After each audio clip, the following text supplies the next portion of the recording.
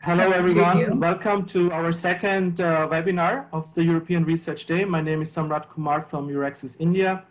For those who have not been able to join us yesterday, let me just tell you briefly that the European Research Day is our annual flagship event taking place in different locations like Australia, China, North America, and also the ASEAN countries. The India edition of the European Research Day is organized in partnership with the European delegation to India. And again, I would like to thank the delegation, especially the Research Innovation Section team at the delegation, Ms. Tanya Friedrichs and Dr. Vivek Dham, for their kind support and also hard work to make this event happen today. The motto of this year's European Research Day, as already mentioned yesterday, is international cooperation is the way forward. Especially now, more than ever, I believe that global challenges like COVID-19, pollution, or climate change require a stronger commitment for international cooperation, particularly in the RTD sector. The European Green Deal and Horizon Europe, I believe, are two important pillars of international cooperation, providing the framework for researchers and innovators of all parts of the world to come together, to work together, and to develop together solutions for our common problems. We are actually extremely proud today that so many of you have joined from different parts of the world, including India, Europe. We have attendees from Korea, Japan, and we have quite a few attendees from the ASEAN countries. This makes our event truly international today, and hereby also confirms that the EU's research innovation framework programs are truly open to the world. I'd like to take the opportunity here to thank my colleagues, Euraxis colleagues, Dr. Susanne Renzo-Vasu in Singapore, Dr. Thomas Wyrzbowski from Korea, and Dr. Judith Magyar from Japan for spreading the word of this webinar and creating awareness among the research communities. Now, please let me welcome our distinguished speakers of today's webinar, today's event.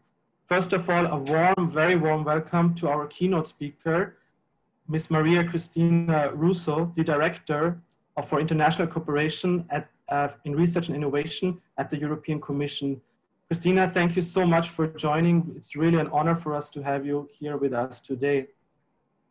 Of course, this event is nowhere without Ms. Tanya Friedrichs, Head of the Research Innovation Section at the European Delegation. Tanya, welcome to our event. Also, I would like to welcome Ms. Claire Morel, Head of Unit of the Marie Skłodowska-Curie Actions of the DG for Education, Culture, Youth and Sport at the European Commission. This unit is responsible for the mobility and training of researchers and the development of excellent doctoral programs at the European Commission. Warm welcome to Claire. And also, I would like to welcome her colleague, Thierry Devar, who is the Policy Officer at the MSCA unit. Both of you will have a very exciting session with our audience at the later stage of the event. But first of all, I would like to express my deep gratitude to the ambassador of the delegation of the European Union to India, His Excellency Ugo Astuto, for giving the inaugural speech also for today's event. His Excellency could not join us, but he's sending his warm greetings and a kind message which we would like to share with all of you now. Dear researchers and innovators, it's a pleasure for me to welcome you all at this session of the European Research Day, a session about the future of the cooperation on research and innovation between the European Union and India. At the summit in July, our leaders agreed to broaden the scope of our cooperation and to address together a number of pressing global challenges, such as the fight against COVID-19 or the fight against climate change, and how best to foster a human-centric digital revolution. At the summit, we also adopted a roadmap 2025, which charts the way to achieve these objectives. It includes also several commitments to strengthen our cooperation on research and innovation. With the Green Deal, we want Europe to become a climate-neutral continent by 2050. And we want to work for a clean, circular economy, preserving biodiversity and cutting pollution. With a European digital agenda, we want to achieve a human-centric digitalization. For the twin green and digital transitions, research and innovation is absolutely crucial. This is why the next research program of Horizon Europe will include many research opportunities centered on these topics. We will continue to build and support research and innovation alliances with friends and partners sharing the same priorities based on common values and principles. The European Union and India, as like-minded partners, can play a key role in shaping an effective response by the international community to these global challenges. In short, there is ample scope for cooperation between the EU and India on research and innovation, and much to expect from the new program Horizon Europe. Your numerous participation today is an encouraging sign to continue the good cooperation that we have built over the years. I'm sure that together we will offer a significant contribution to a green, resilient, and digital future. Thank you. Well, thanks to His Excellency the Ambassador for these kind words, and also for emphasizing that research innovation are absolutely crucial for a green, clean, and digital transition. Now, before we go over to our first session with our keynote speaker, I just want briefly to share some general information with you about the webinar. So please, there is a chat function where you can post your questions, and we will answer the questions at the end of each session. But due to time constraints, we will not be able to answer all questions. But if your questions are not answered, please send this to us and we will get back to you. In case of technical issues, please, if you're facing any issues, try to log out and log in again. And don't worry, we will send you a follow-up email with all the presentations and the recording of today's webinar. We will also ask you for a feedback in the following up email, which will be very valuable for us to know how you experience this webinar. And if you're looking for partners or possibilities to participate in the upcoming calls on the Horizon Europe, we can definitely help you to facilitate those. Thank you. Now I'm happy to hand over the mic to Tanja Friedrichs, who will open our first session on international cooperation in Horizon Europe. Tanja, the mic is yours.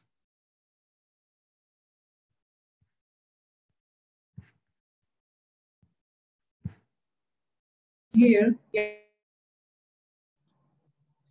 Good afternoon, everybody. Can you hear me?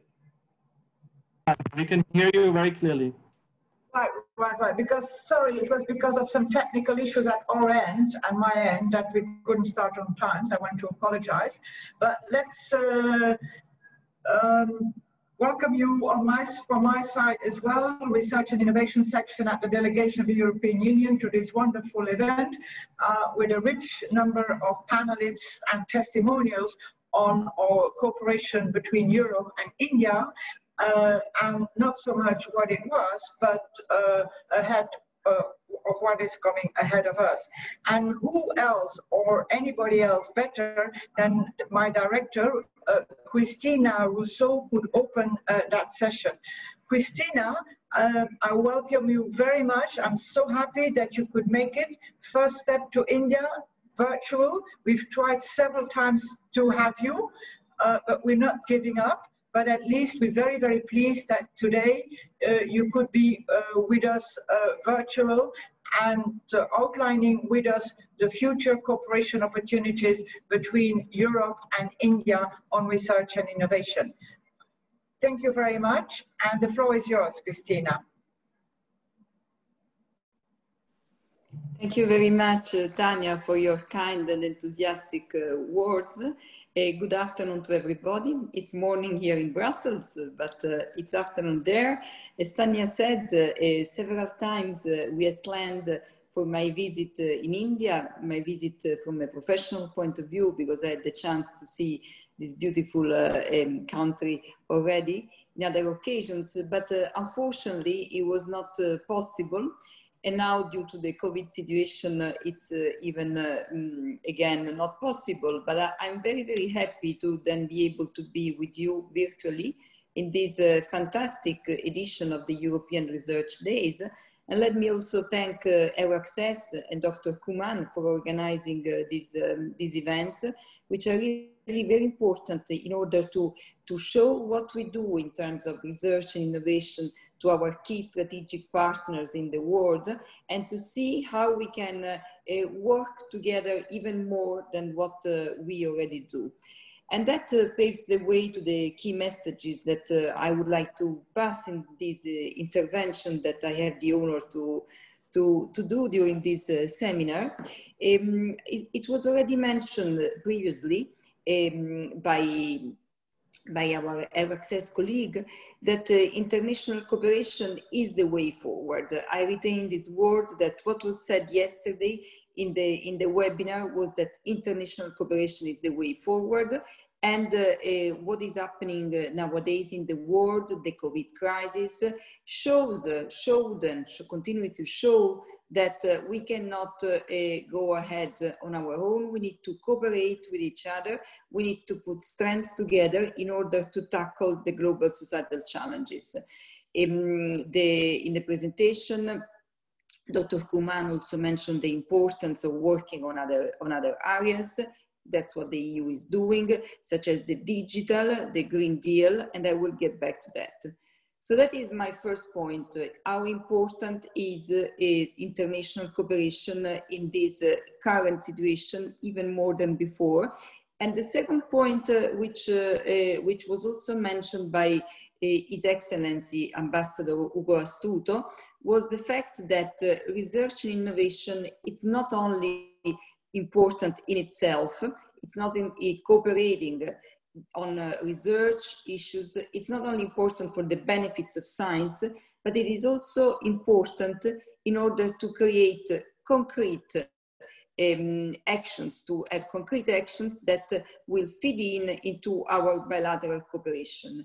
It was mentioned by the ambassador, and I would not repeat it, that in the latest summits that the European Union had with India, research and innovation were at the highlight of the agenda of our political leaders, not only in terms of words, but in terms of concrete initiatives.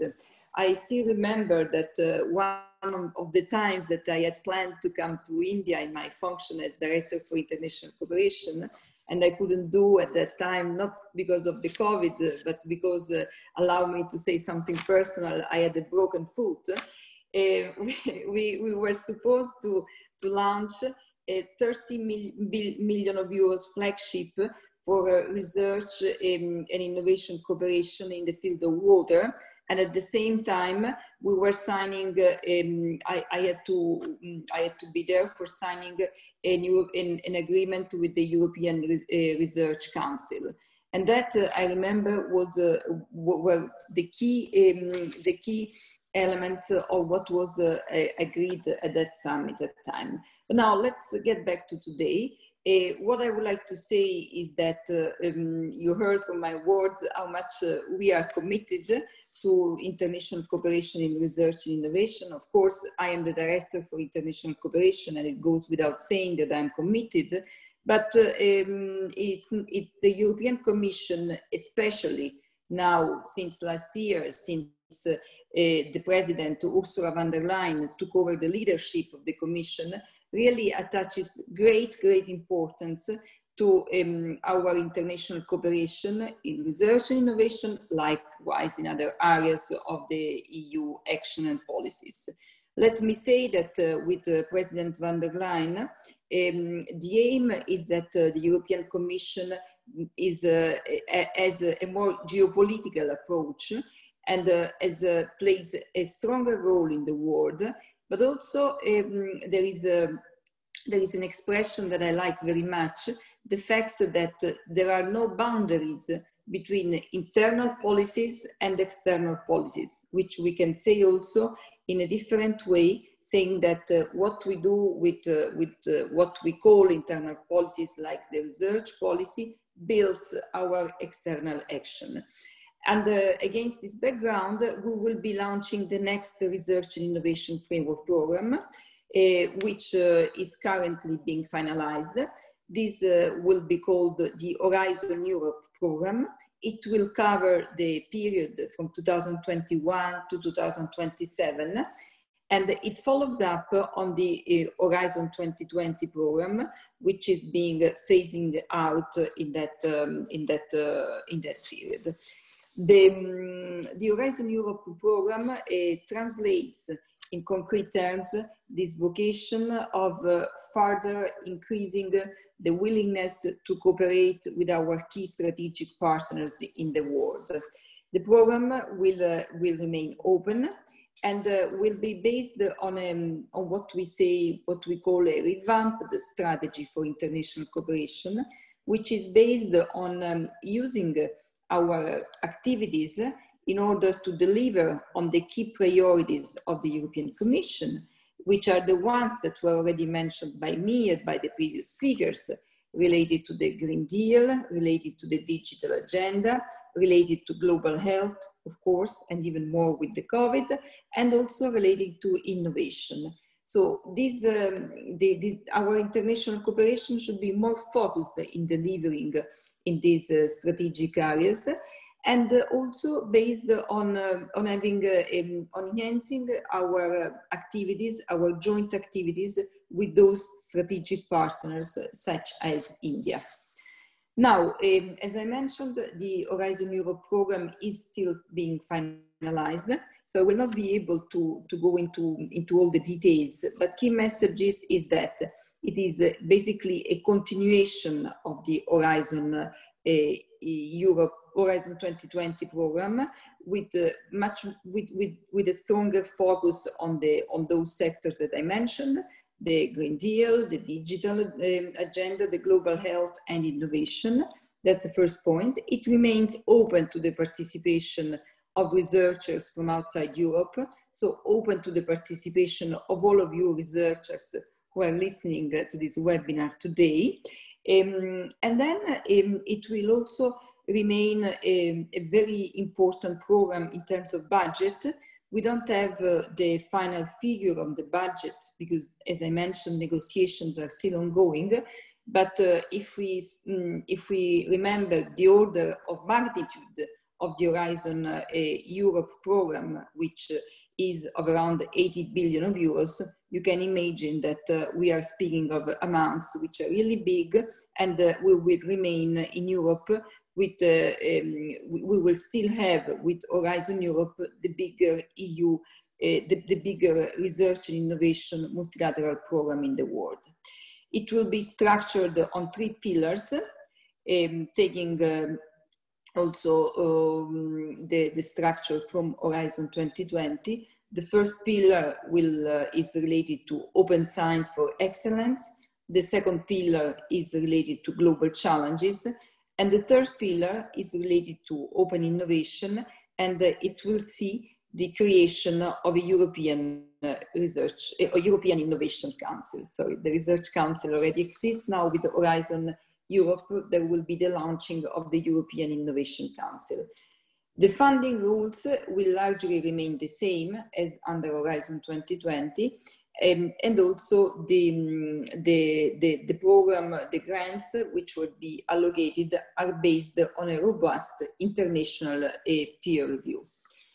In terms of the specific opportunities that this program offers for enhancing scientific cooperation with India, I already mentioned that there is a general opening of the program so that you Indian researchers can participate to almost all the activities which will be launched under the Horizon Europe program.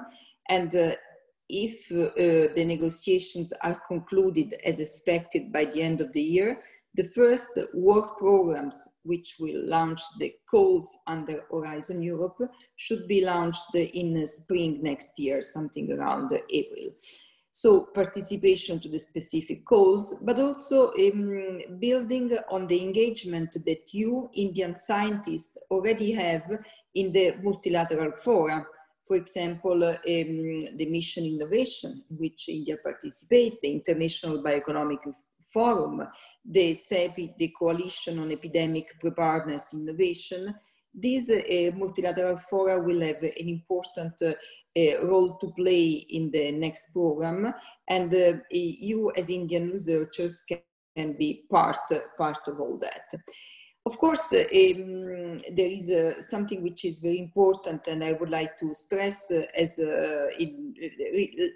one of the concluding remarks of my intervention, is that there is in Europe the political willingness to cooperate internationally, political willingness to enhance cooperation with India, key partner for us.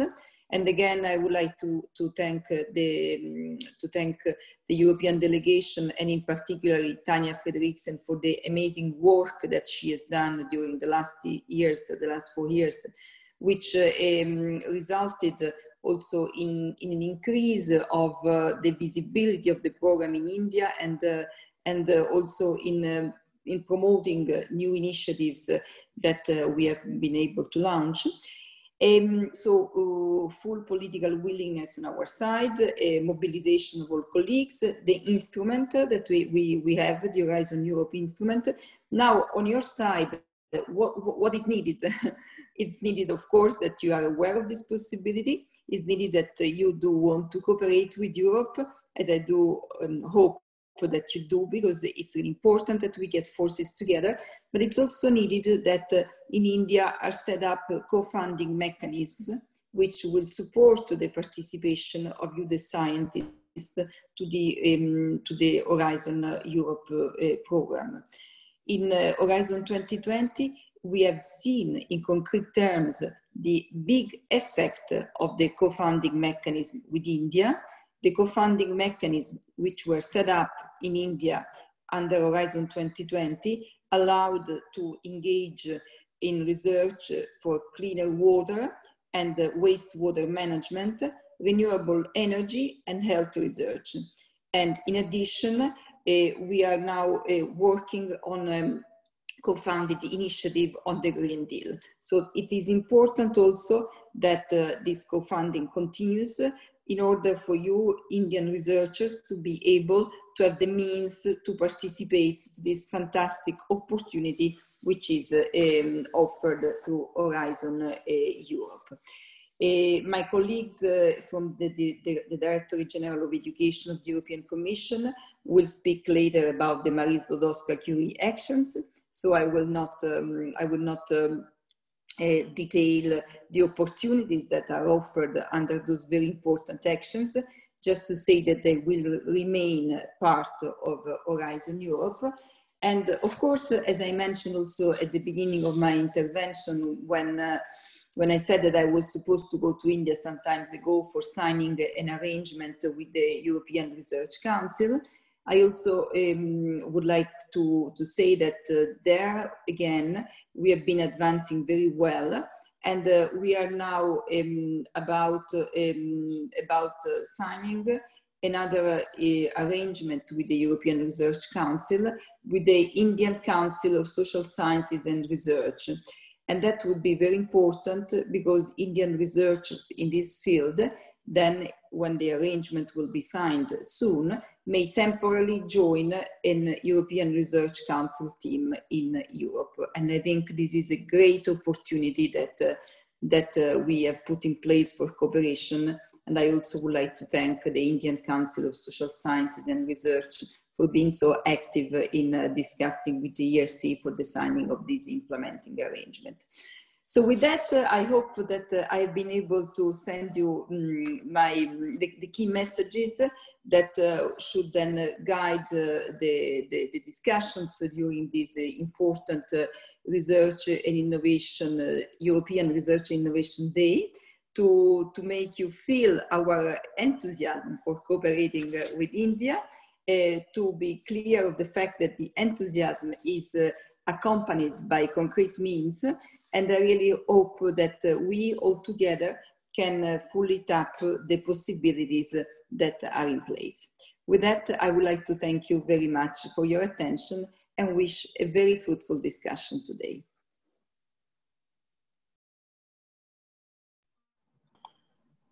Thank you so much, Christina. I think for those that listened to you, they really have a good grasp now and can be reassured that we will continue to cooperate with India on research and innovation. You've really given the big lines to come, but those are the key ones, and that is the ones that we should work on. And also, I think what we said and should take away from your intervention is that for Europe, India is a strategic partner, and that will also be the partners with whom we will privilege cooperation in the coming years. So a very big thank you.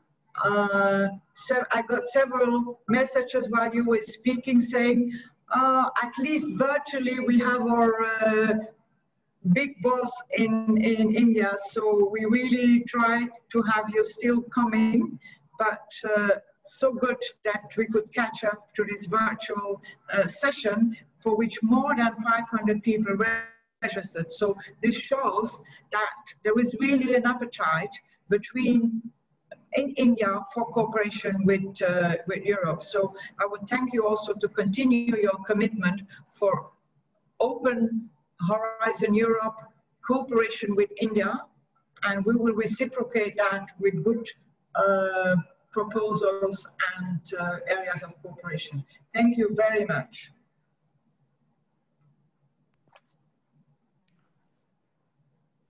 Thank you, Christina, for this excellent and inspiring talk. Also from your Access side, we're very happy and honored to have you virtually with us, and we are sure the physical visit will come soon. And we also thank you for this very excellent and explanation about the policy context of Horizon Europe, and also providing us the novelties and the rationale behind the new program compared to the old one. So now, Christina already has mentioned, we have our dear colleagues from the Marie Skłodowska-Curie Actions Unit with us, who will also now give us an introduction presentation about the new program under Horizon Europe. So Thierry Devar and Claire Morel are here with us. Welcome again, and the floor is yours. Thank you very much. You can hear me? Very well, we can hear you. Yeah. Okay, thank you very much. Thank you very much. Okay, good. Thank you very much for inviting us for this information event. Thank you to the Euraccess office and to the EU delegation in India. I'm Claire Morel. I'm the head of the unit in the European Commission in charge of managing the Marie Skłodowska-Curie Actions, so the MSCA. And I'm here today with my colleague Thierry Devar, who is in charge of international cooperation in my unit. As you have heard already through the introduction that was made by Christina Rousseau, the time to make this presentation, to have this information day, is very well chosen, because we are about to launch a new generation of program in the framework of Horizon Europe, which is the EU program for research and innovation, and the MSCA, the Marie Skłodowska-Curie Action, are part of it. So there will be a new round of calls launched in spring, and it's good that you get acquainted with these actions so that you will be prepared to apply when the calls are published. You have heard a number of big priorities for the EU, but not only for the EU. I think global priorities that were mentioned by Mrs. Rousseau, like the green transition, the digital transition, and all of these can be covered by the MSCA program. So this is, but before I go into maybe the details of the action, I'd like to say that after my presentation and the presentation from my colleague Thierry, you will have testimonies from alumni, from the MSCA program, from people, researchers who have been involved in the different actions and can testify and can report on their experience. And I think probably they are the best ambassadors for the program, because they can explain from their own experience what it was for them to be involved in the program. So what is the MSCA about? It's the EU program, the EU flagship program. It's not new. It was started about 30 years ago, which supports and funds the mobility, the training, and the career development of researchers from all over the world through a number of different actions, and notably through the funding of excellent doctoral programs, but also postdoctoral fellowships and collaborative projects. So it offered different types of opportunities for researchers at all stages of their career. So we start with doctoral candidates who can be enrolled in international doctoral programs, up to more experienced researchers who can be involved in collaborative projects or receive postdoctoral fellowships. Our intention through this program is really to stimulate international cooperation. So within Horizon 2020 and Horizon Europe, the MSCA is the most international action.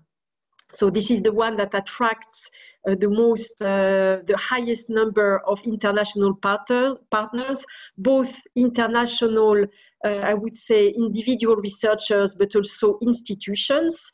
We promote very much the cooperation with the non-academic sector, so cooperation between universities, but also industry, small and medium enterprises, but also all sorts of other organizations like hospitals, non-governmental organizations, any, let's say, side of a society that is interested in participating in research and innovation projects. It's what we call a bottom-up program. So it means that we do not prescribe or we do not impose any discipline, any particular discipline. It is up to those who are applying, whether they are institutions or whether they are individual researchers. It is up to them to decide what the topic of their research should be, and they will be selected on the basis of the excellence of their project, the relevance and the impact of that research. So it can be any field. It promotes as well very attractive working and employment condition. So all our researchers, even the youngest or the less experienced one, have let's say working contract. They contribute to social security, pension, etc. And the financing rates are quite interesting. And our intention is to have an impact not only on individuals, but also on institutions and structures involved in the program. Now you see the program as it stands now, but my colleague Thierry Devar will explain what we are planning to launch next year. You will see that the actions will remain more or less the same. Our intention is just to change their name to make them maybe more easily to understand, especially for researchers who are not used to the programs, to make these actions more accessible. So for the time being, we have 4 types of actions. As you see, since 2014, we have reached out, or we have funded the training mobility of over 65,000 researchers, including 25,000 PhDs. You will see that I'll give you some statistics later on the participation of India in the program. You will see that the program is already well known in India. And you will see as well, and it's not mentioned on this slide, that we have funded since 2014 more than 1,000 joint doctoral programs. So now on this slide, you see the number of Indian researchers who have been funded through the program since it was launched, this version of the program in 2014. So you see that we have more than 1,600 researchers. A third of them are women, and they are mostly, when they come to Europe, they mostly do their research in the UK, Germany, France, Italy, and the Netherlands.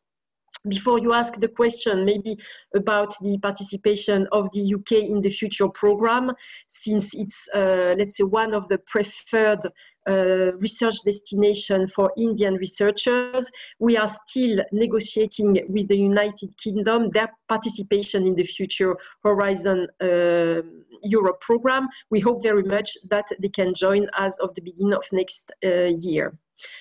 We have also not only individual researchers, but also organizations taking part in 23 projects.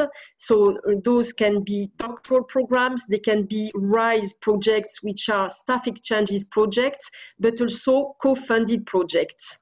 And the most active Indian organization, you can see them, it's the Nehru University, National Institute of Oceanography, the Indian Institute of Science, and the Indian Institute of Technology in Bombay.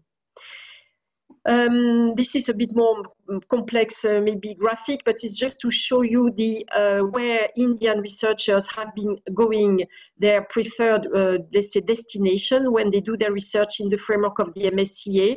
As I said, UK is the first destination, followed by Germany, France, and Italy, and this is broken down by the types of actions. So you will see that we have a high number of young researchers, so doctoral candidates who are involved in our projects, but we also have some individual researchers at postdoctoral level. As I said, the MSCA is a bottom-up program. Now, can you go back to the last one? Is a bottom-up program which covers, yes, the one before, yes, thank you, which covers any field of, can you add the legend, yes, the fields. Yeah, it doesn't appear on the slide, so it's not easy for you to see what these, let's say, this chart represents. But it's 32% are in the field of engineering, and 22% of all researchers involved in the program are in, I think it's in life science, and the rest is spread across other research areas. Next one. Yes, those, as I said, you will hear testimonies from a few alumni who are involved or who have been involved in MSCA projects. And what they often tell us is that it's being involved in an MSCA project is very enriching experience, that it brings the possibility to work not only within international teams, but also to be exposed to a lot of different types of organizations, including from the non-academic field. And also, as you can see, that it allows and it offers quite a generous financial support. Now, I will soon give the floor to my colleague Thierry, who will tell you what the program will look like under Horizon Europe. The Marie Sklodowska-Curie Action will remain an important program of Horizon Europe. It's part of what we call Pillar 1, which is the excellent pillar of the new program. Yeah, next one, yes. And it will continue to offer 5 different types of actions. My colleague Thierry will now present these different actions to you and explain you what are the conditions to participate. He will give you as well information on the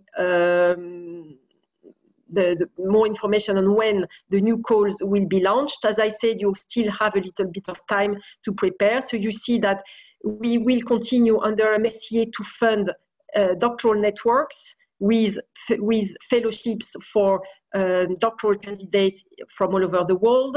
We will continue to offer postdoctoral fellowships to more experienced researchers, staff exchanges as well, for not only for researchers, but also for technicians, for management staff, administrative staff. It's an interesting scheme that we have as well, and it's the most international part of our actions. We also have a co-funded action for doctoral programs and post-doctoral fellowships, and an action for outreach to citizens. But now we leave the floor to Thierry, who will guide you through these different actions. Thank you.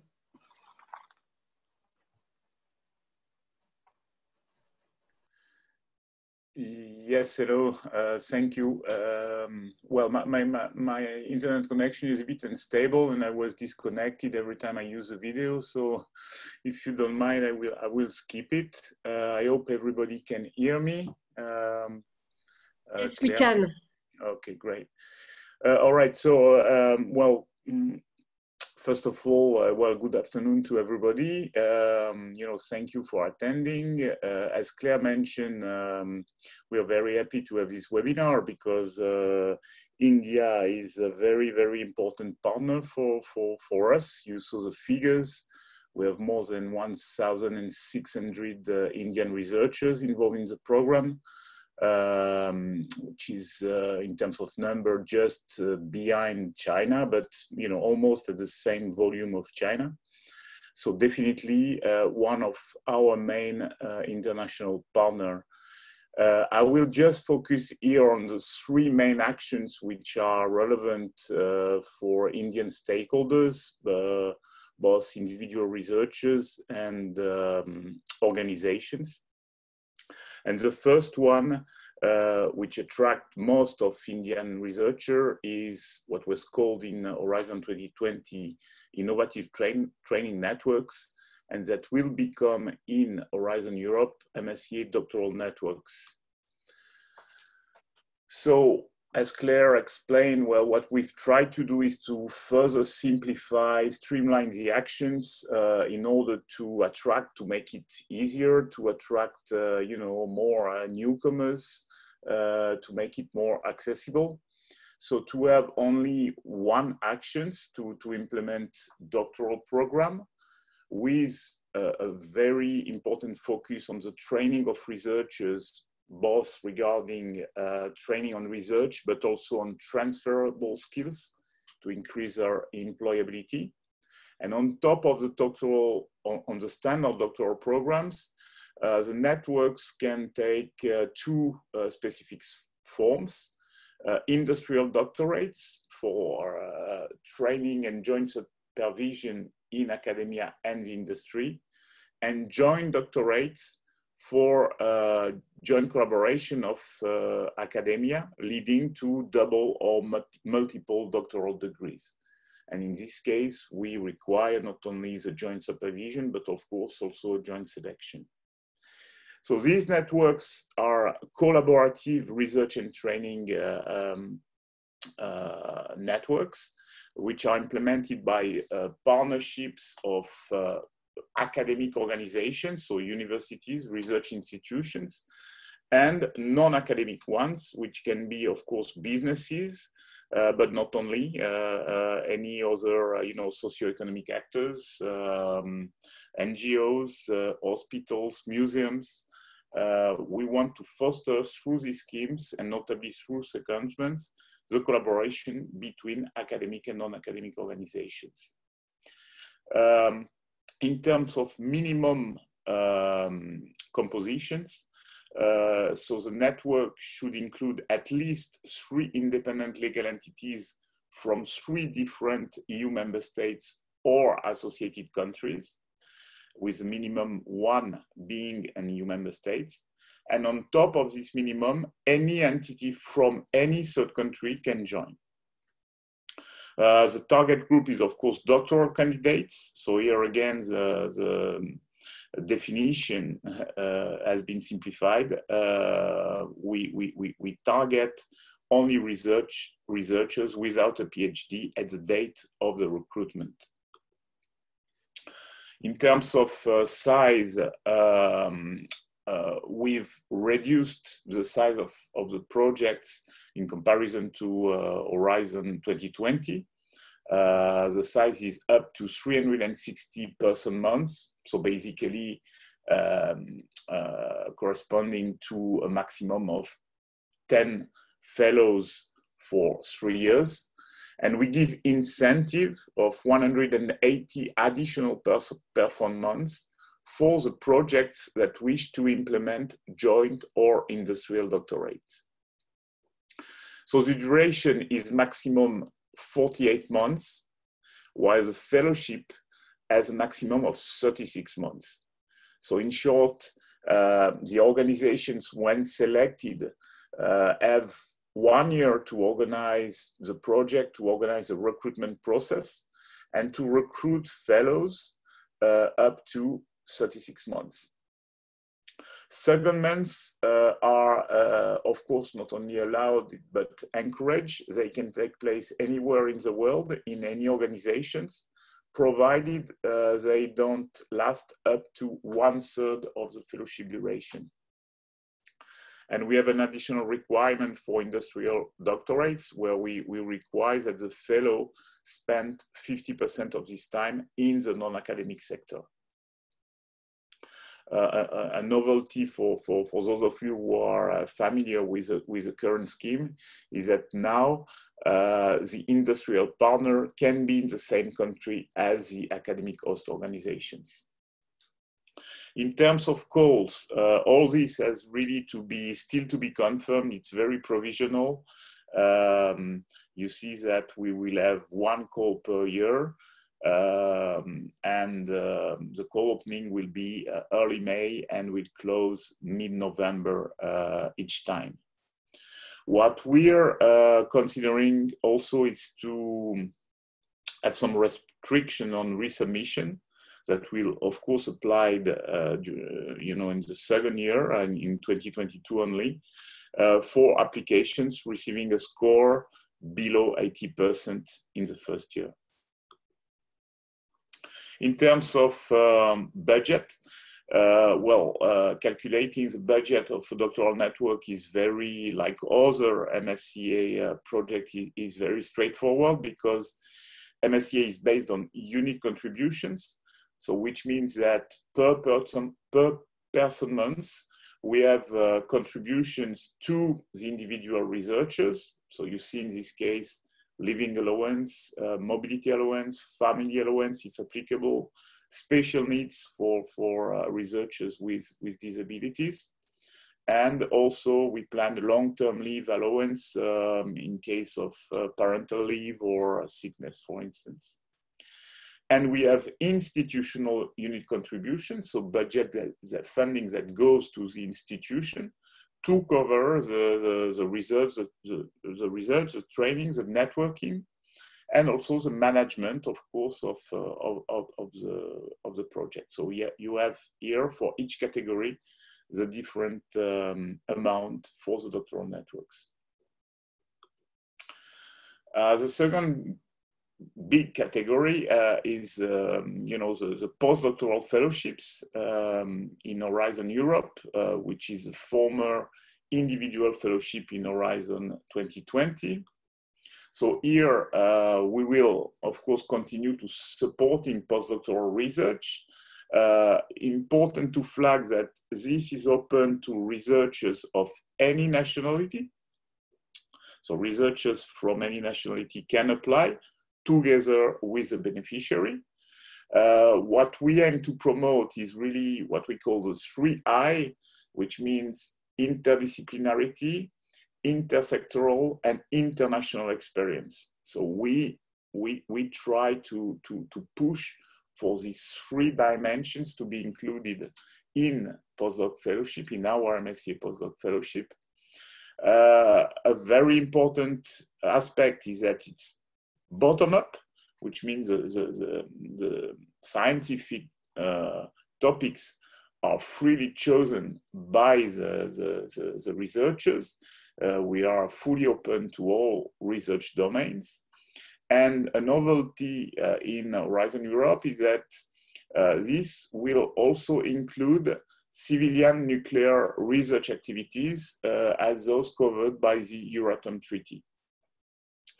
We have only 2 destinations, so European and global postdoctoral fellowships. So European for researchers wishing to move within or coming to Europe, and global postdoctoral fellowships for researchers based in EU or associated countries and moving to countries around the world. Secondments are allowed in any country. And another novelty in Horizon Europe is that as we want to promote this intersectoral dimension, we provide an incentive for an additional period of up to 6 months for placement in the non-academic sector, which normally should happen at the end of the project. So there is provision for this additional period. Regarding the duration for European fellowships, the maximum is 24 months, pending, of course, this additional placement of 6 months. And for global fellowship, the maximum duration is 36 months, 12 to 24 for the outgoing phase, so going outside the Europe, and a 12 months mandatory return phase in Europe. So as I said, well, our objective is really to develop skills, for, academia and outside academia through incentive related to the additional placement, and to give also, a stronger focus on career development through the submission and update of a career development plan for individual researchers, and also for providing guidelines to supervisors to try to exchange best practice on supervision as well. A big issue we have with this scheme is its success, which means that, well, we have to manage the increasing demand for it. In the last call, we had more than 10,000 applications, and we are able to fund only, a very low fraction of it, about 14%. So we need to increase the success rate on one end. And another important factor is the fact that we need to ensure a quality evaluation. So imagine by receiving more than 10,000 proposals, we have to involve thousands of experts all across the world. And the process is becoming unmanageable to reach, quality evaluation. So we are thinking of some restriction. One of it is to limit the research experience, which means that we would limit the scheme to researchers having a scientific age of 6 years, for instance. We will limit it to researchers actually having a PhD degree. And we will include also resubmission restrictions below certain quality thresholds. So this is currently being discussed with our member states, but these are measures we are envisaging to reduce the demand. You have also here an indication of the plan timing of the calls. So between mid-April to mid-September for both years. Same regarding the budget. This is based on unit cost, and similarly to what you have in doctoral networks, you have here the indications for the different cost categories and salaries for the fellowships. Finally, the third scheme, which is relevant, is a staff exchange, which is a former RISE scheme in Horizon 2020. So this is, for us, very relevant at international level. It's the most international action of MSCA in terms of participation. And it's easiest in the sense that we are only funding here the mobility between different partners across the globe. And we only fund this mobility in terms of added value to an existing collaborative research activity or a new one. you will see in the cost that we only, we don't pay salary here, we only pay the cost related to this mobility. This mobility, we want to push it again for this 3I approach, international, intersectoral, and interdisciplinary. We want to give emphasis on the added value of the collaboration itself. And what's new here in comparison to Horizon 2020 is that we will allow same sector secondments, so notably between academia, if the secondment has an interdisciplinary character. So this is a big novelty. And we will also reduce the number of person months to make the project more manageable. So the maximum person months that will be funded will be 360. So here, in terms of budget, you see that the contribution is just on top-up allowance, 2,300 euro per person month, and also the special need allowance. And of course, there are still institutional contribution for the research, training, and networking cost and the management of the action. Here I've summarized the current planning, but this has still to be confirmed. We're really discussing internally. We're discussing with our member states about this planning, which creates some worries because many deadlines are close together. So this is not an easy situation. So this has still to be confirmed. Just to indicate also, main channel of information, of course, our dedicated website, the participant portal of the program where you find all relevant documents or the official documents, and you get guided for the application process. Euraccess portal, but I think you will discuss this later.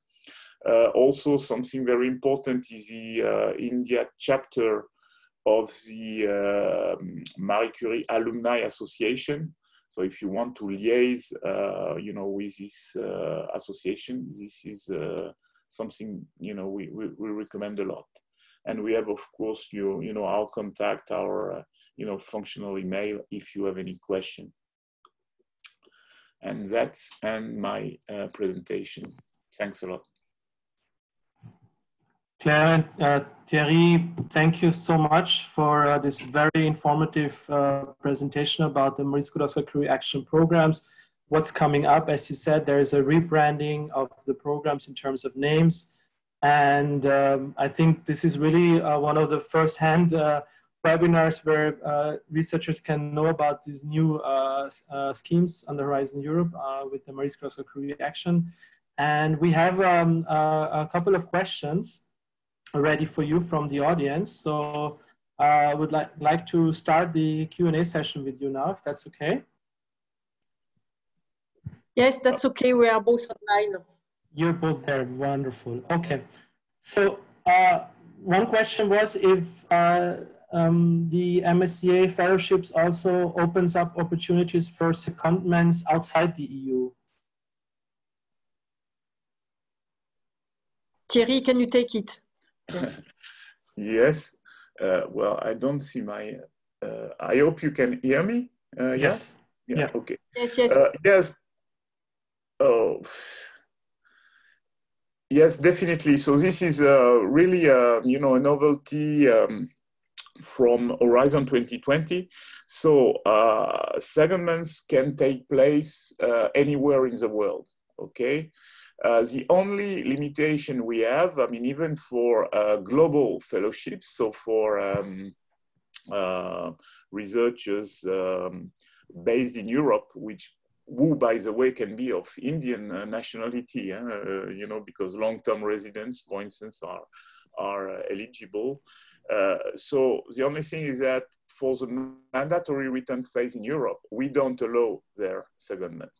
But for the rest, secondments are allowed anywhere in the world at any time. Oh, good. Provided they don't, they don't last more than 1/3 of the total fellowship duration. Okay, good. Another question, Thierry and Claire, was regarding the COVID pandemic right now, which we're facing, and if there are any restrictions to mobility for researchers who are going to be funded by the MSCA programs and planning, of course, to go to a European host institution. Like, what is the current scenario for potential applicants for 2021? I think that's the scenario we're looking at. Yeah, well, for the time being, as you can imagine, the program has had to show a lot of flexibility. We have researchers who had to delay their research, to reorganize it. So we have allowed for a lot of flexibility within the existing program. We were flexible as well in terms of the compulsory mobility rules, obviously. So our intention in the future is to continue to have a strong focus on mobility, but we need to adapt. So we will, I mean, if mobility is not possible, it can be replaced by virtual mobility, by teleworking. The plans can be adapted, can be changed. So we are fully, we show full flexibility in these regards. But we do not intend to replace let's say the physical mobility by virtual mobility, only of course when it's not possible because the borders are closed. We just need to adapt and see how the situation evolves. Of course, mobility is the core to these programs, and you absolutely said it right, Claire, that flexibility has to be part of this new mobility programs, and that's very good to hear that there is room for flexibility for researchers applying for the Maurice Grosse Career Action programs. Another question which is coming from some of our Indian universities here is like how to attract European researchers to Indian universities through the MSCA programs. We know that Indians are performing very well when it comes to the IF and the ITNs, but the other way around, the traffic from Europe to India, how can we strengthen that? Any tips on that? Well, maybe I will give the word afterwards to Thierry because he's our international expert. But I would say that by starting maybe to take part in projects like RISE, which is the staff exchange action, which is the most international action within the MSCA because it's quite easy to participate. So if you are already in a network, you start maybe with RISE, you start to develop contacts, networks, and to make your university, your research center better known.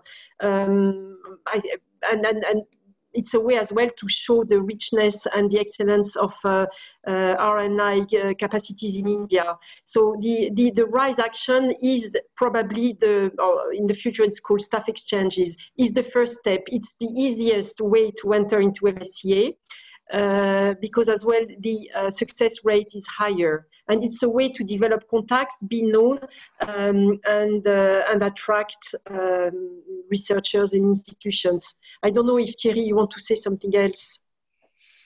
Yeah, well, maybe to say that this is definitely something we plan to address with Indian authorities. I mean, we have two issues because indeed, the staff exchange, I mean, the former RISE scheme is a very good, entry means. But the fact is that India is not eligible to receive funding, and we saw the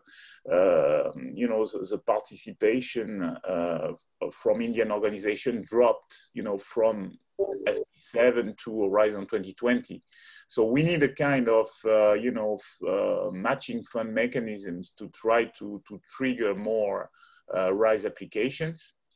If you look at, the imbalance in terms of individual fellowships, Well, we have 360 Indian fellows hosted in, in Europe through MSCA.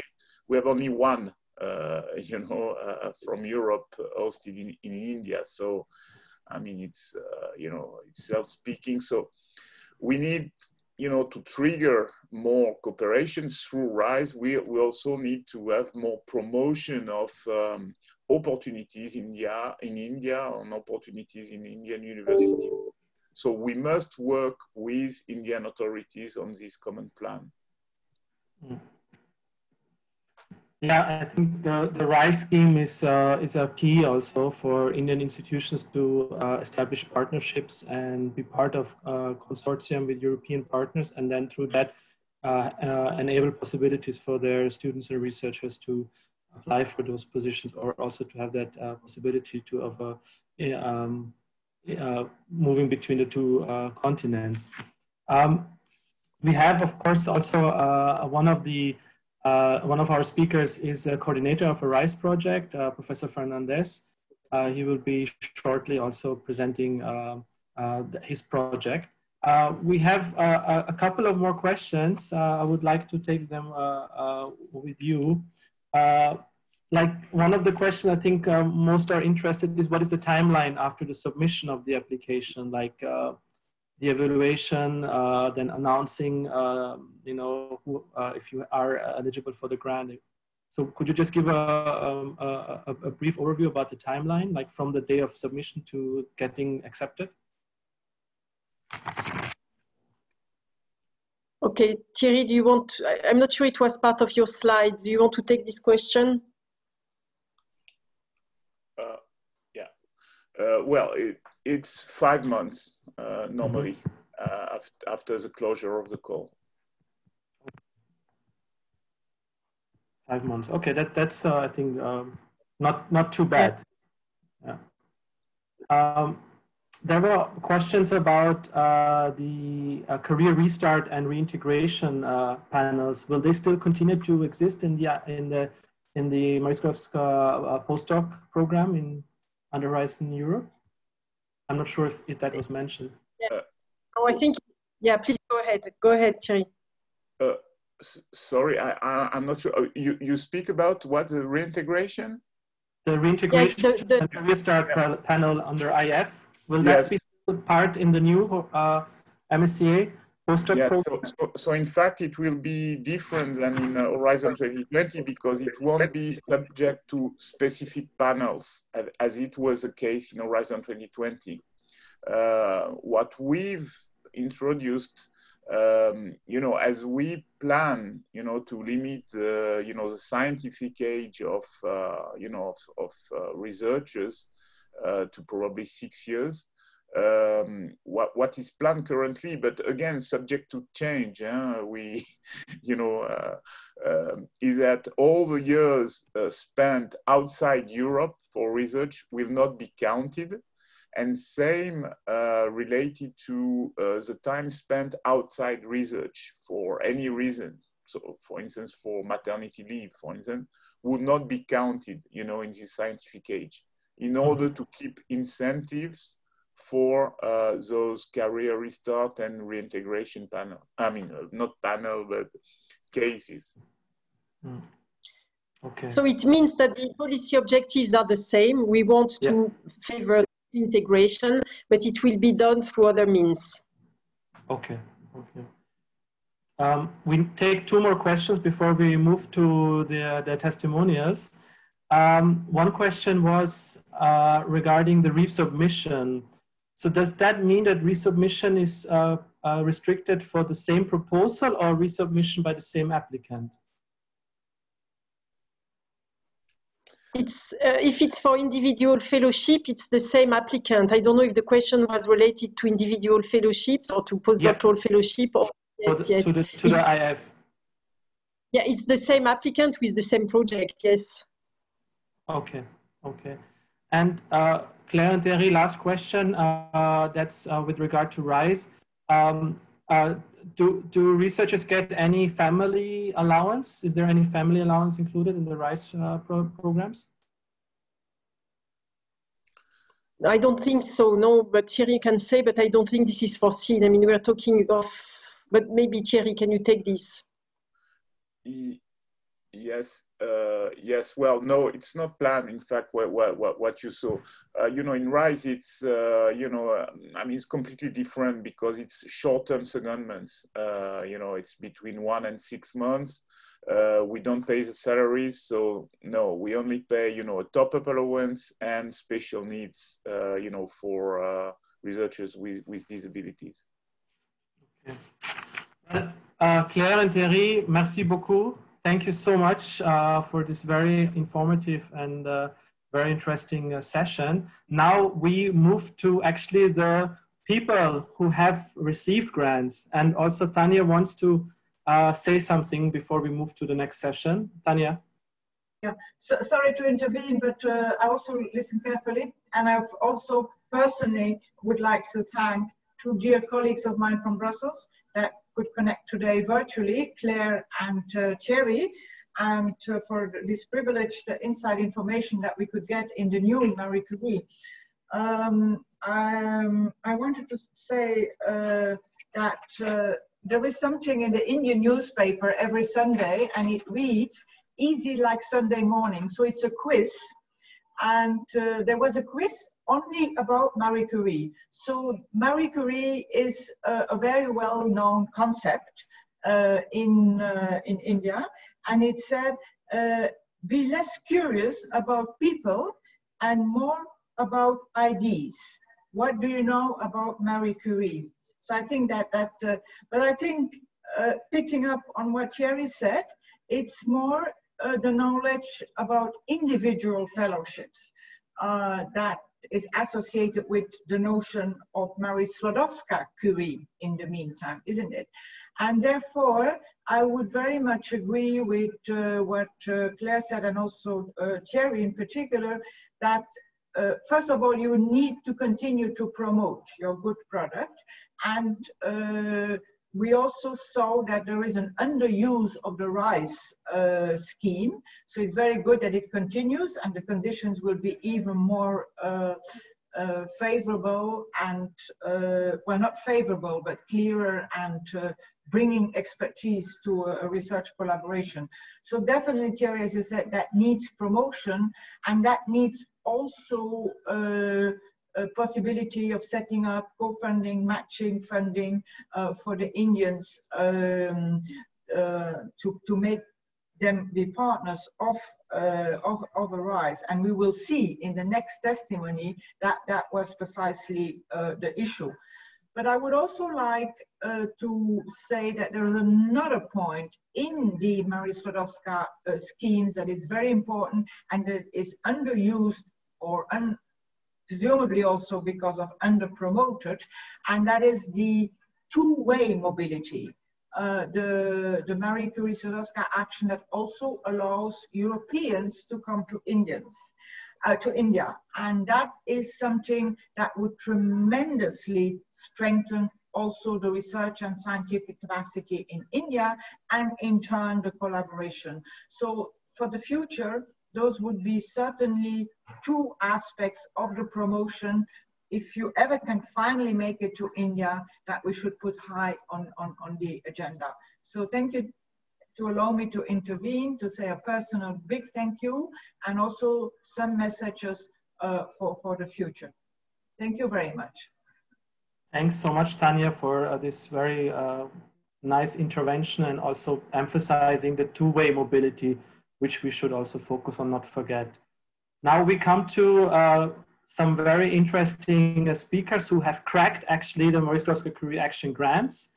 And first of all, I'd like to welcome Dr. Alfredo Ortiz Fernandez, a professor of electrical engineering at the University of Cantabria. And he's the coordinator of the MCA RISE funded project, BioTrafo. The project has created an international intersectoral network which expands to current knowledge about the application of ester-based fluids in power transformers. Dr. Fernandez, welcome very much to our session. Next, I would like to welcome Dr. Garima Singh. She is an MSCA fellow. Hello, Garima, welcome, at the Observatoire de Paris in France. She has obtained her PhD in astronomy and astrophysics. from the same institute, followed by a postdoc at NSAA Jet Propulsion Laboratory in California. 6 years of hands-on experience of working at the world-class observatories in California, and her professional goal is to lead the next generation exoplanet imaging instruments for the future extremely large telescopes. She has a life goal, which is to empower women, minorities, and support the education of underprivileged children. Garima, thank you very much for joining. Also, I would like to welcome Dr. Nanasaheb Thorat. He's an outstanding experienced researcher currently working as a Marie Curie Fellow at the University of Oxford, Medical Science Division. Dr. Thorat is a two-time winner of the fellowship, so that's really an outstanding achievement.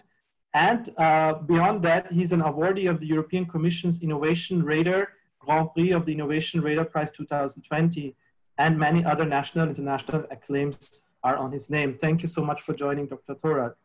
Also, a warm welcome to Ms. Shruti Singh. She completed her MSc in Sustainable Transportation, Electrical Power Systems, and was an Erasmus Mundus student in Spain at the University of Oviedo and University of Nottingham in the UK, and University of Rome. So we have, and she's now a Marie Sklodowska-Curie researcher under the ITN project, means she's a PhD candidate.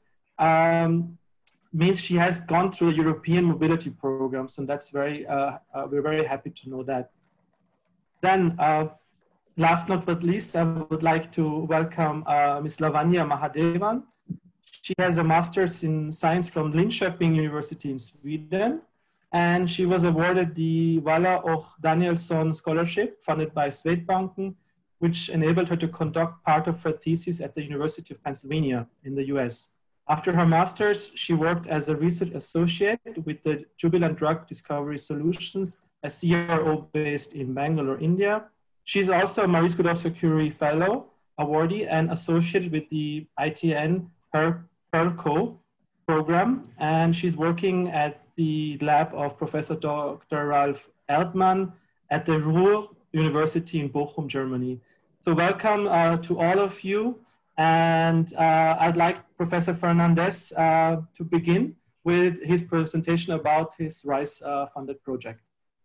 Okay, thank you. I will try to, are you hearing me? Yes. Yeah. Okay, perfect. I will try to share my, okay, I'm not sure. Yeah, we can see. Okay, perfect. Just put it in slide mode. Is okay yes. Now? Yeah, the view? Very, okay. Very good. Okay, thank you. First of all, thank you for your invitation to be with you today. I'm afraid that my comments are only positive on RISE. I think it's a great opportunity for everybody involved in this kind of projects. I would like to talk a little bit about my experience. That is very positive, as I said before. Okay, for us, this scheme is, I think that is a clear opportunity for people to open frontiers, to open possibilities, to know, to increase knowledge, to improve careers opportunities. So this is, I think, the main idea behind this this call, and this is more or less what I will try to show you. Okay. So these are my data. If anybody in the audience wants to contact me just for further information, I'm available for this kind of info. I'm with the University of Cantabria for 20 years. I'm professor. In 10 years ago, more or less, we start with a research line that is the one that is behind our proposal, that is about biodegradable liquids for cooling in power transformers. This is the idea of our project. Okay. Before this is just some comments about my previous work, some numbers about the productions, so doctoral thesis, citations, number of journals, etc. And these are also my topics. Okay, the interesting analysis I did in the past, and also today, and also my experience in international universities. Okay, is there. I think that is all this long history make me able to know people to start this kind of international projects. Okay, so also I have some contacts thanks to my participation in international committees, International Electrotechnical Commission, European Commission for Electrotechnical Standardization, or also SIGRE. Okay, this is a little bit my background. With this background, in 2018, we together with a number of people in the consortium, we create this GRIS proposal. Okay, this is the complete name: Raising Knowledge, Developing Technology for Design and Deployment of High-Performance Power Transformers Immersing Biodegradable Fluids. Okay, the short name is Biotrafo. Okay, we promote this in 2018, as I said, and under the RISE call. And this proposal was just for a period of 36 months. Okay, the official start was in the 1st January 2019. So we are about to finish the second year. We have to say that this second year was a little bit special. We have to stop many of the actions we had planned. So we will have a meeting in the next weeks just to see how we reorganize the project for the future, because of the COVID. The COVID is also affecting this kind of activities, this kind of projects that is based on the mobility of people. Okay? So this was the proposal, was successful. I think that as it was said before, we sent this proposal about April. Something like this, and we got the answer in June, July. I think, I don't remember the exact date, but it was around June, July. Okay. More things about us. These are more or less the distribution of people around the world in our consortium. As you can see, we have the core here in Europe. The different countries we participate here from Europe, but we also have Turkey, that is an associate country to Europe, so it's just the same, have the same role that the rest of the European countries. And we have third countries that are Japan, Colombia, Peru, and Argentina. Okay, these are our third countries in the consortium. Initially, we have an agreement with an Institute of Science in India, but at the end we have some bureaucratic problems, and at the end it was not possible. The participation of this partner of India was really a pity, because it was a very good partner, and was really sad for us to stop this collaboration in this project with this partner. We will see in the future if this is possible to enroll with these colleagues from India in future proportion. Okay, let's name these people here working hard in our project. These are the 13 partners we have in the consortium. We have in red the ones that are not beneficiaries but partners, so are not from Europe but from other parts of the world. Okay, in black the beneficiary partners. Okay, my university of Cantabria, University Carlos III in Madrid, also in Spain. The number 4 is a company in Italy. Okay, So it's non-academic, but European, so beneficiary of this call. We have University of Rome. We have also in Europe the University, Polish University Śląska, and we have Stuttgart University and also the University of Manchester. At the moment, the professor in Manchester is moving to Exeter. Also in UK, we will have to do this kind of administrative change, okay? About the red ones, we have very good colleagues in Argentina, in Universidad Nacional del Litoral. We have also colleagues in Peru working with us, in Colombia, in Japan, and also a company in Argentina, okay? As our project is related with transformers, so we have a couple of manufacturers with us that are the 13, this Tadeo Cerveni in Argentina, and we have another one in Turkey, okay? These are the two companies. No, we have three. In fact, we have also, okay? So universities, academic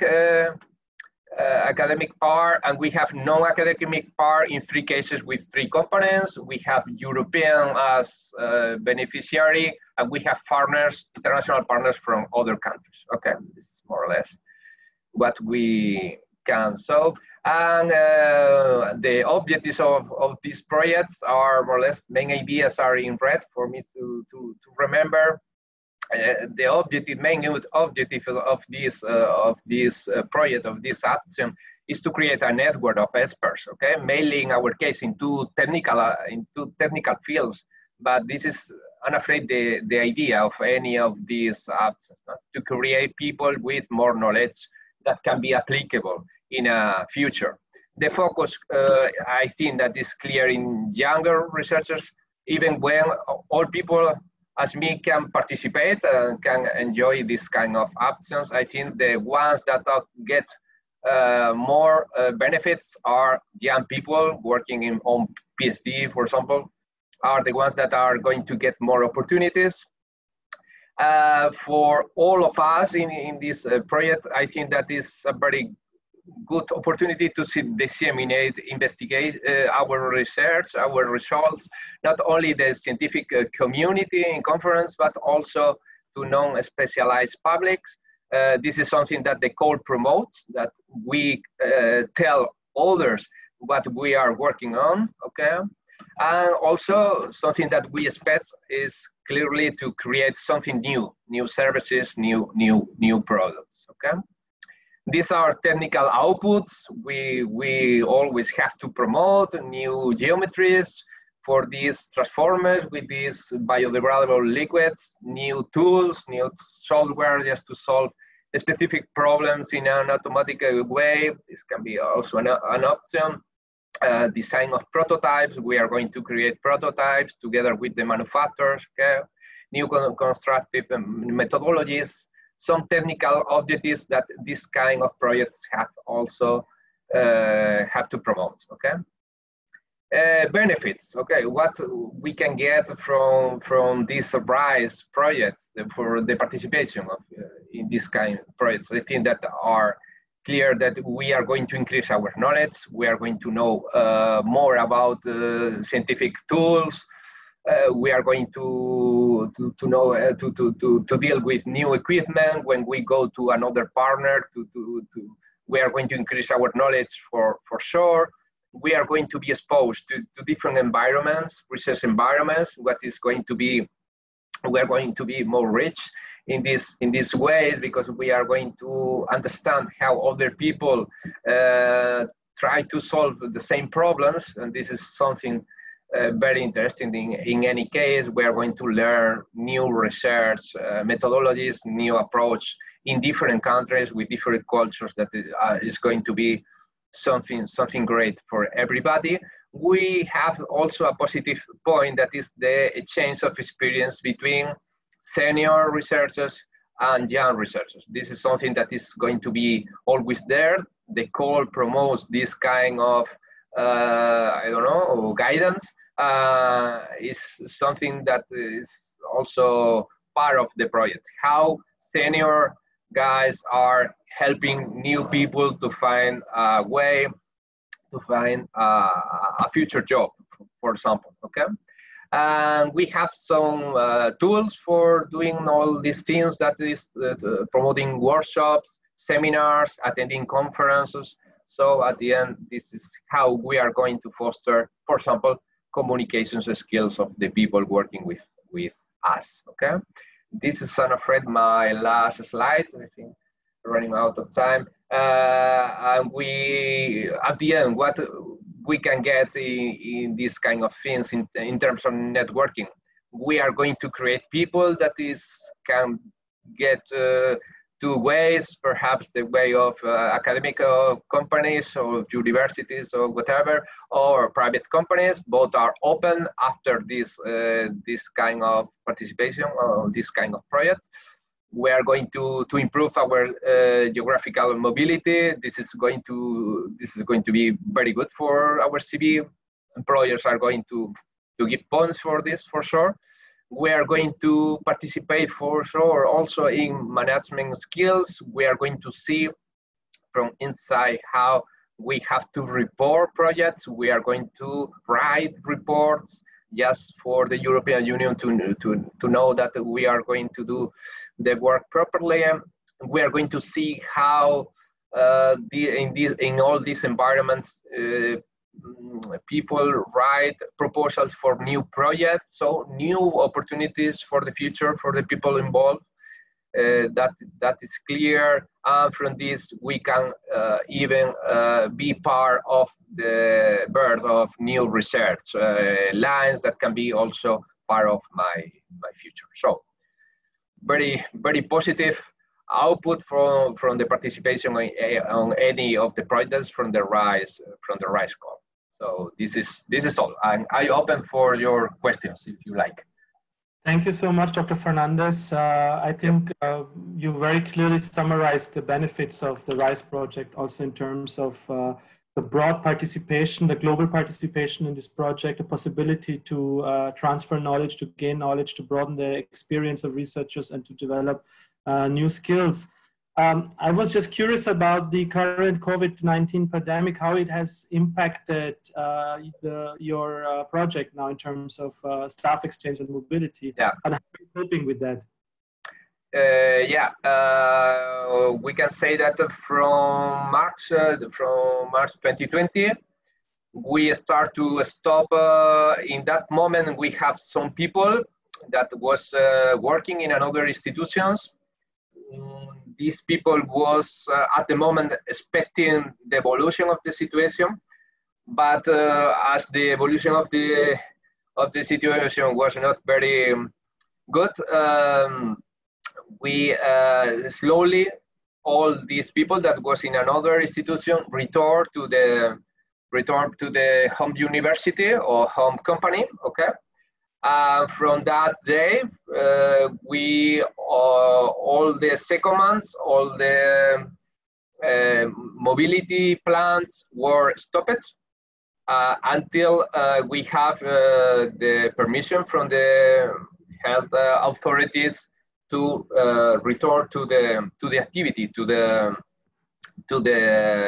mobility of researchers from one place to the other. We still have work. We are working, everyone is working in his university. For example, we can work in dissemination. We can participate in conference. In summer, we have intense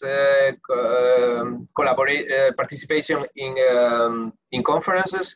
All these conferences were virtual conferences using video conference tools. So we still are doing things, but we are not using the main tool of this call, that is the mobility. So we are about to decide in the steering committee of the project the next step.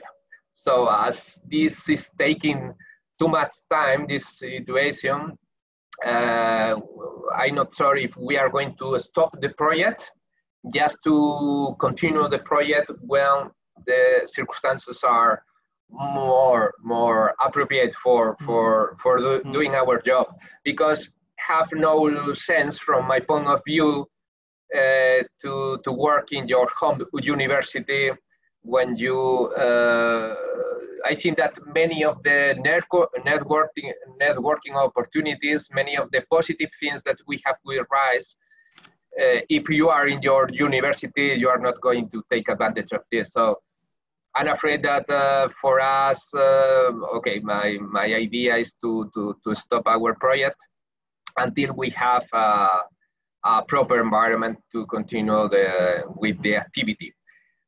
This is, I think, that this is something that the society is facing today, but I'm afraid that this is not a problem for the participation of for preparing proposals for the future. I'm afraid that the RISE is a perfect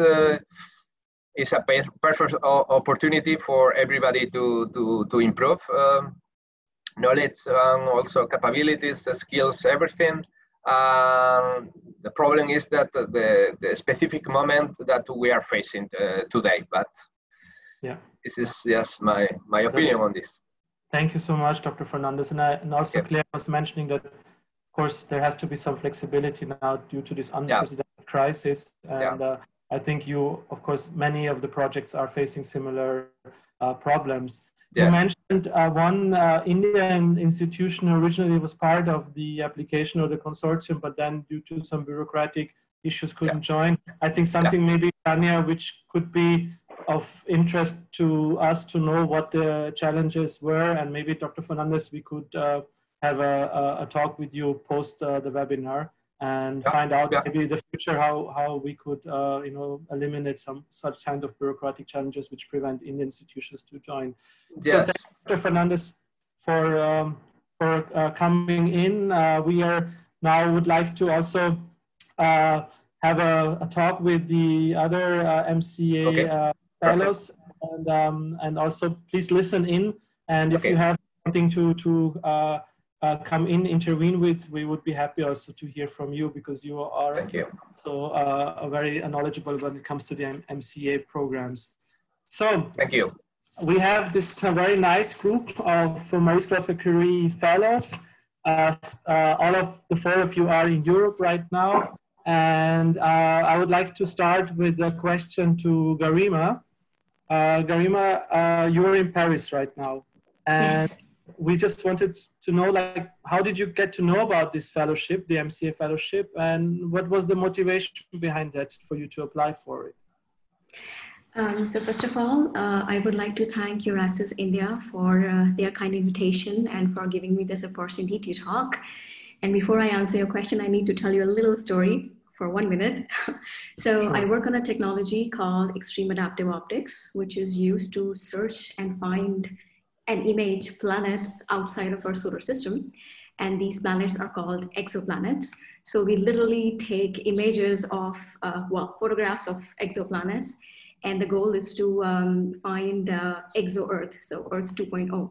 So I basically developed these instruments for the current big telescopes, ranging from 5 to 10 meters. So this technology is flourishing well in the Western world, but unfortunately does not exist in India yet. So one of my professional goals have always been to bring India to the forefront of this field.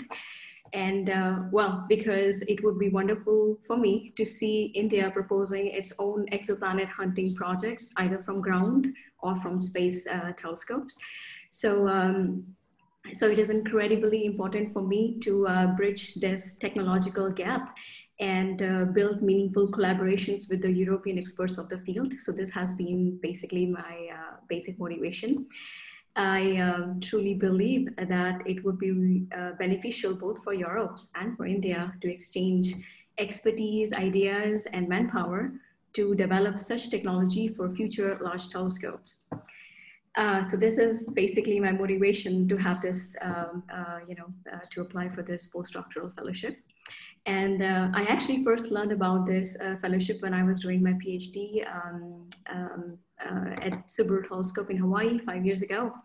And to be honest, at that point, I didn't feel confident enough to aim for such a prestigious fellowship. But for about like 3 years ago, I felt that I was more than ready to basically give a direction to my professional goal. So I proposed this project with my French colleagues to basically ameliorate the current state of the art related with this exoplanet imaging instrumentation in the context of Europeans' extremely large telescopes. So I'm really grateful to have received this funding. Great, Garima. I think this is a very inspiring story you're telling us, and also the motivation behind also not also giving back something to the home country, right? That you also feel that that's also needed, that research should also develop in India as well. And I think you will definitely contribute to that.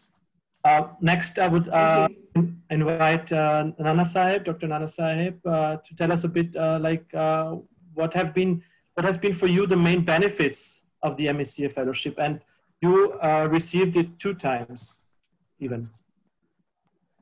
Please, you have to unmute your mic for that to answer.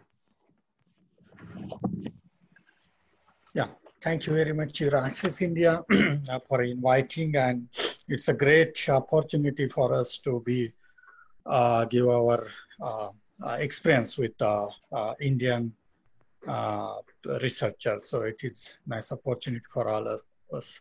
So it's a story started with when I was in some European country on another fellowship, and my mentor in Ireland, where I first entered, he advised me to go for the Marie Curie, and first time I applied for Poland.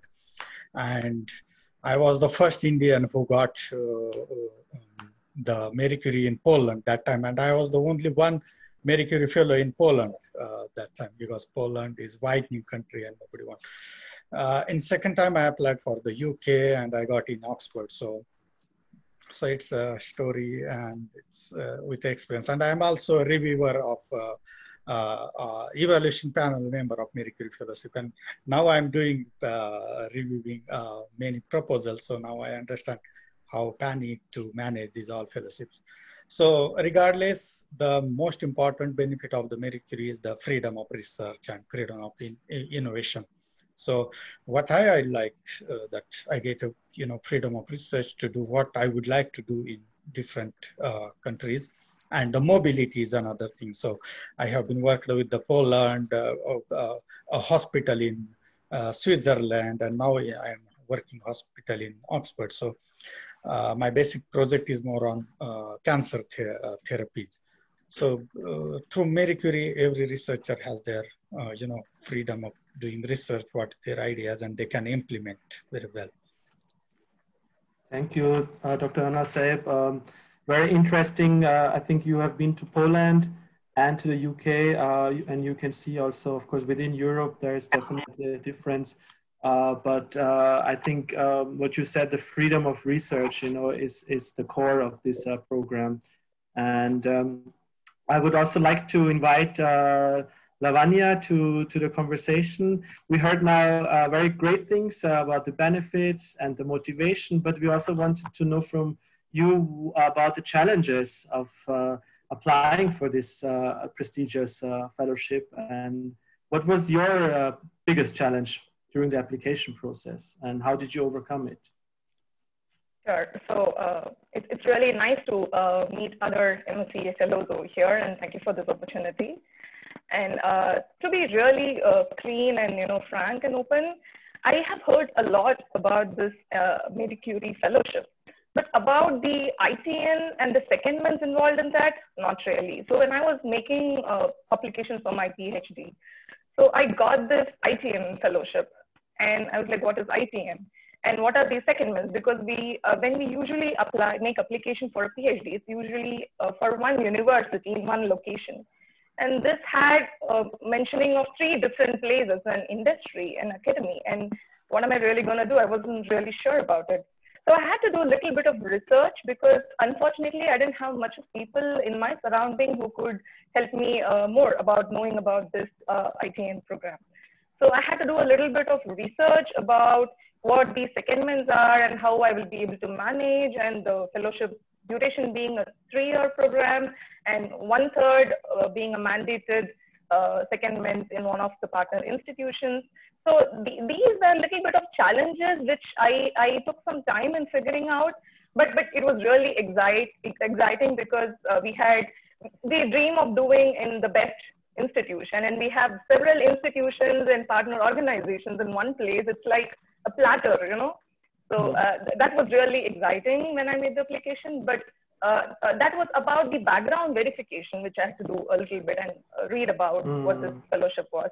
It would be really nice to have more information in the application itself, because I'm not really sure how well this is reaching the people who are trying to make an application for PhD. But other than that, the process itself wasn't so difficult, I would say. It was quite easy. The basic SOPs, the recommendation letters, the CVs. So these are some sort of documents which are basically required for making any kind of a PhD application. So I didn't really suffer much in making the application exactly, but it was really exciting. And it was also exciting when I was called for an interview in person.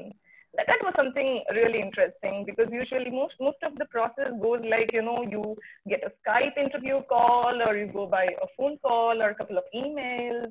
And this was itself highlighting as in how prestigious or how great it can be and different it can be from the other fellowships that are available. So, yeah. So this, you're actually emphasizing an interesting aspect of these ITN projects, that they're very intersectoral, and they're also very diverse when it comes to locations and institutions, you know. And I think sometimes maybe when we are thinking to apply for a PhD, we're looking at one country, one institution, one department, but the ITNs are very diverse, and I think that's also the great excitement about it. And thanks for sharing your insight on that. Next, also, I would like to welcome Shruti to the discussion. Shruti, hello everyone. Hi. From your experience, how does the research environment in Europe differ from that in India? Like, could you tell us a bit about that? So the research environment right now, I'm in Brussels, so in ULB, Belgium. So the research environment in Europe, if you compare it with India, I would say here we have more research facility, I would say. And the gender balance in the lab, as I belong to a STEM category and as an electrical engineer, I would say the gender balance in my lab is better than what we generally see in India. And a good amount of money, which is available for the research for you. And, but there are some other aspects also, like, yeah, you get a good work atmosphere, which is very important when you start such kind of research under such prestigious scholarship. And then it is more software oriented. And one thing I would say about MSCA is like you will get an opportunity to work with in collaboration with a lot of universities as well as the industries. So right now, like for me, I am collaborating with 2 or 3 universities within a time period and industries. So I don't think it would have been possible anywhere in the world, you know. So that's one of the things I would say that differentiates between the research in India and research in Europe, I would say. Yeah. Thank you for sharing your insight on that. I think very good to hear that the benefits of doing research in Europe, and also the gender balance, which you have mentioned.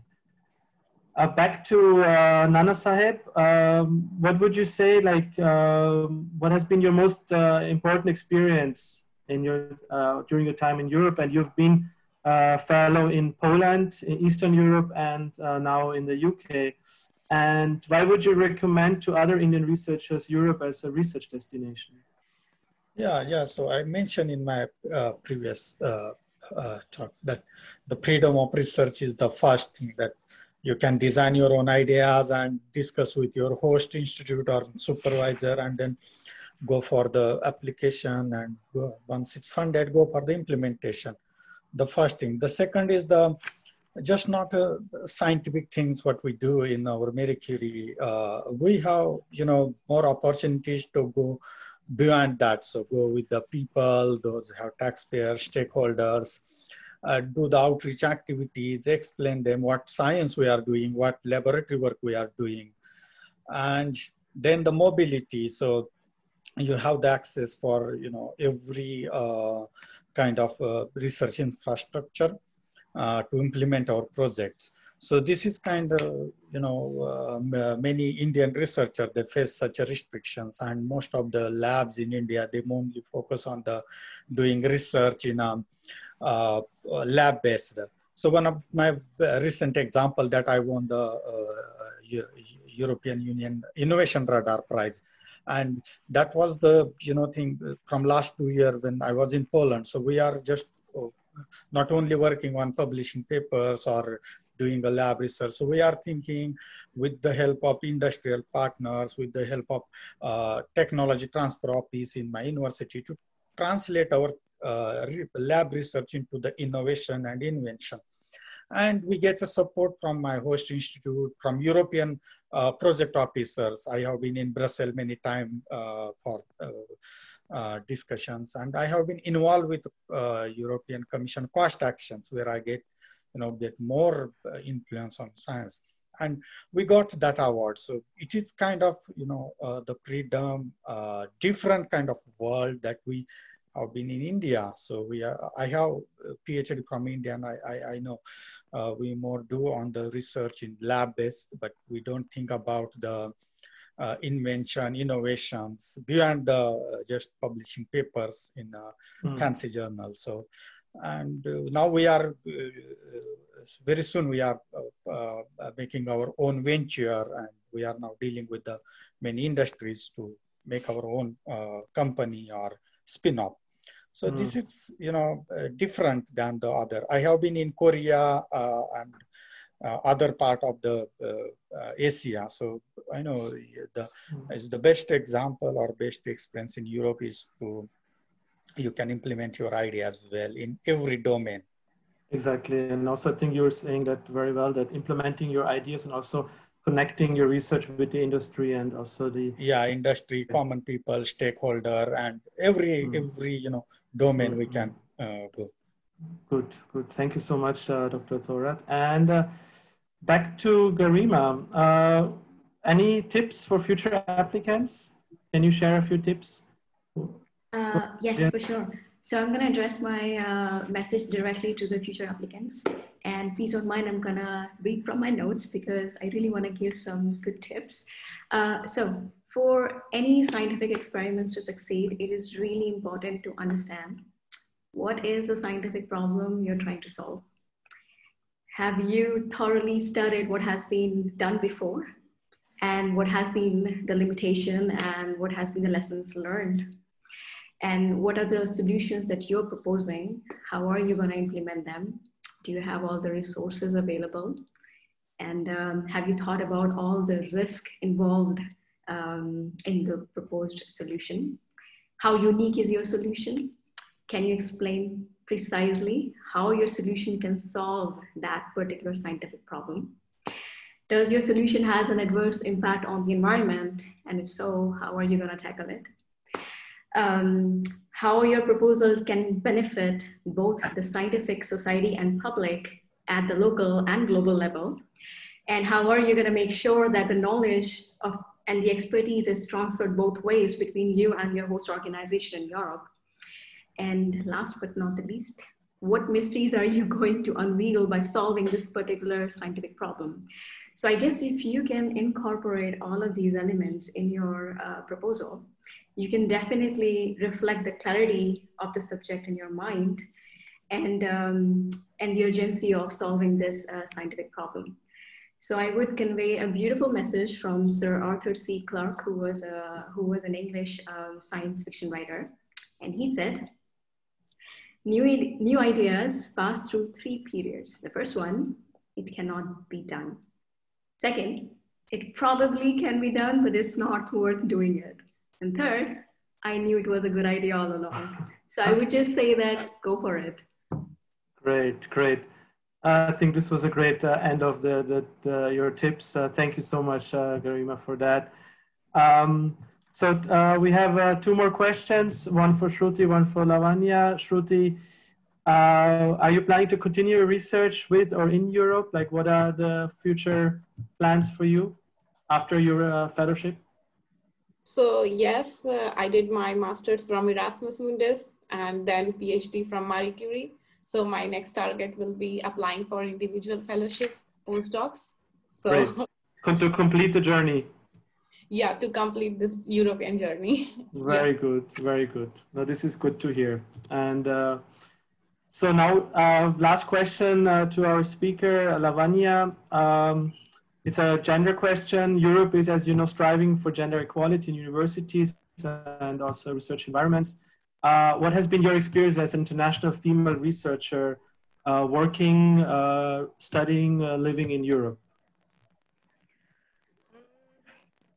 Coming to the gender equality question, so I can see my screen and there are like 3 females here and 3 males. So this already speaks, you know, we are like 3 beneficiaries of the MSCA fellowship, and there are many males around. So there is no way that, you know, women are being ignored during this application process. In fact, they're more encouraged. Look at the name of this fellowship, you know, Marie Curie. So it's in the name of the woman. So that is already encouraging for the women to apply. So after coming here in Europe, I'm working in this program, which is the PERICO program. It's an IT network. And we have 15 PhD students who work in this project. So out of these 15, there are 7 women PhD candidates, and there are 8 male candidates. So this is kind of a balance which MSCA group has been probably keen during the time of recruitment. So they really wanted to make sure they have good candidates, and they also wanted to maintain a gender balance in this network. And also in the lab which I work, this is amazing. I can see equal number of women and men. In fact, we don't really find it difficult, you know, moving around different other gender, or it's just science we do, and we are all here together with one goal and one aim, and we work together and we achieve it. So this is really nice and encouraging, and also the supervisors in this program.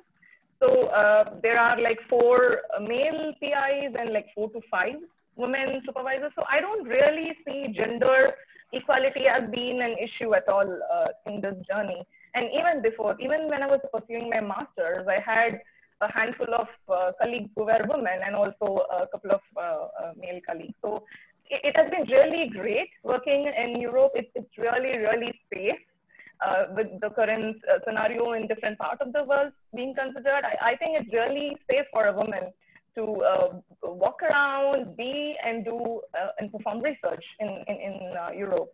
And as other fellow colleagues are telling, so this is kind of really exciting because it gives quite the freedom which anybody would want to do. Nobody wants to have their work being hindered by anyone, right? So that amount of freedom we get.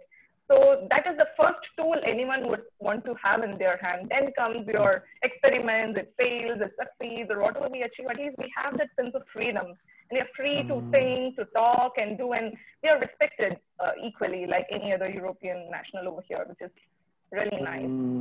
Yeah. Thank you so much, I think, for Lavanya, for your really sharing your personal experience, and also mentioning the freedom also that we have heard.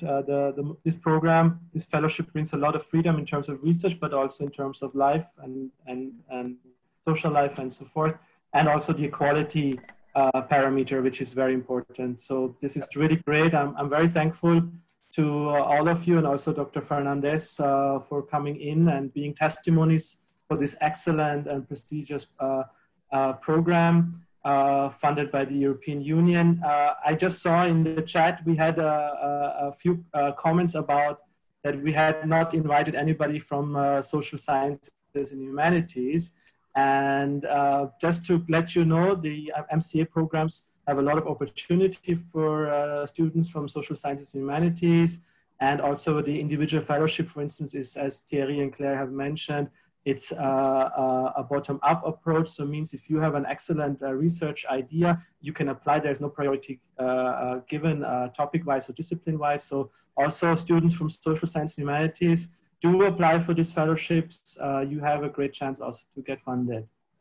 So I would say we are coming to the end of today's webinar and also the end of the European Research Day here in India. It has been 2 exciting afternoons with very diverse speakers and very interesting topics. I would really like to thank again all the speakers of today, especially of course our colleagues in Brussels who have joined in for your time and your effort and your contribution. We are much looking forward to the official start, the launch of Horizon Europe and the first round of calls, and also especially the MSCA calls.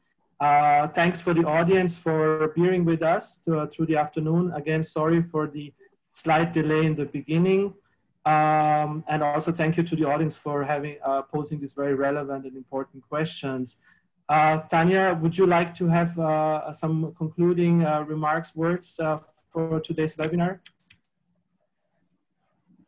Thank you very much. Well, first of all, thanking you, Samrat, for making it all possible. Great cooperation. And also, I think very interesting session, and I'm very glad that we could do that timely. As the director, Christina Rousseau, said, this Horizon Europe is still under discussion in Brussels, important issues, but it gives you a time perspective. And also already you have the big lines of what to expect, because preparing for research proposals, you need to do it, you need to plan it well ahead. So I hope that what we could give you today is assurances that there will be options perspectives. So I would say, as a concluding remark, stay tuned, because opportunities are coming, and with the great support from Euraxis, you will be all informed. I would also like to thank the testimonies. They were all really great. They can do that much better than us. We only outline bureaucratically the conditions and the options, but they're speaking from the heart, and there's so much appreciating of what Europe offers for India was also very much welcomed. So on this positive notes, we didn't start on time, and hence exactly the same delay we close. So perfect. The 11 minutes too late, we closed 11 minutes. Right. Exactly. So we were in time, actually. Overall, we were in time. Yeah, that's what I wanted you to say, because the delay was caused by me, but it doesn't matter. I think we were all connected, and it is also impressive that in these challenging times that we can continue to be connected. And shouldn't forget that all that is possible because of you, scientists, that researchers that are so interested in finding solutions to problems, anticipating problems and finding solutions, because all this technology was not invented when Corona was here. It was there, and look at how further we could deploy it. So we scientists have to be avant-garde, and there is lots of room for that also in our program. So once again, I encourage you to continue to be a scientist, a researcher, an innovator, and more so to do that together with Europe. Thank you very much. Thank you, Tanya, for this beautiful concluding words. And you fellowship holders are our ambassadors. Please, keep on spreading the word, promoting Marie Curie. This is a unique fellowship program, and the more people apply, the more people know about it, the more scientists work together, the better it is for the entire scientific community. Thank you again for joining, or wishing you all a nice afternoon, evening, or lunchtime, wherever you are. Bye, and see you at our next webinar. Thank you so much. Bye-bye. Thank you. Thank you. Bye-bye. Bye-bye. Thank you. Bye. Bye-bye. Thank you. Excellent. Bye-bye, Brussels.